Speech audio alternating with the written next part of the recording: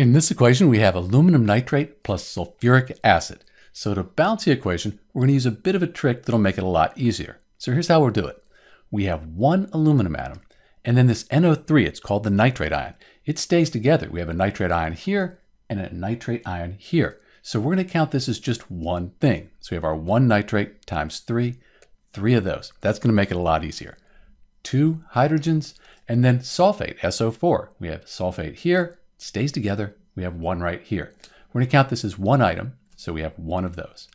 On the product side, we have two aluminums, one nitrate, one hydrogen, and then the one sulfate times three. We have three of those.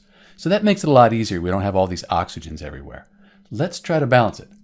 Let's start with balancing the aluminum. We have two here and one here. We'll put a 2 in front of the aluminum nitrate. 1 times 2, that'll give us 2 of those. Those are balanced. And then 3 nitrates times 2, that'll give us 6 nitrates. Let's balance the nitrates next. We could put a 6 in front of the nitric acid, the HNO3. Then we'd have 1 times 6 for the hydrogen. That'll give us 6 hydrogens.